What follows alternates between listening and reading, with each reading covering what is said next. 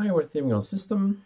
We've explained a lot of things. We're going down this block and we've just done this one. So it's termites, termite appearance. So this is the file. This is where the file is. Okay, nice. Let's use a little bit of shortcuts. Super 4, but 4 in numeric path. And then right mouse click. Let's go to the file manager. We need to go to the .config, to the termite folder. And here we have 79 themes. Let's have a look. 79 themes. Under here you see the number. You choose whatever you like. I have my preference. I'm gonna take ArchLabs Dracula. And only thing you have to do is Ctrl A, Ctrl C, and then go to the original one.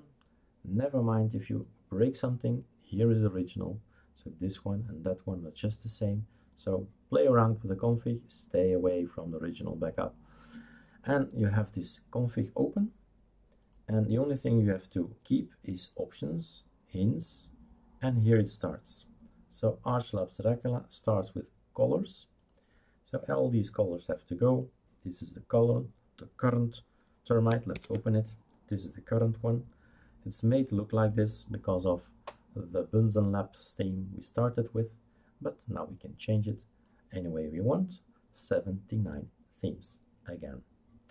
So this is gone. Ctrl V, and this is our, like they call it, Dracula theme.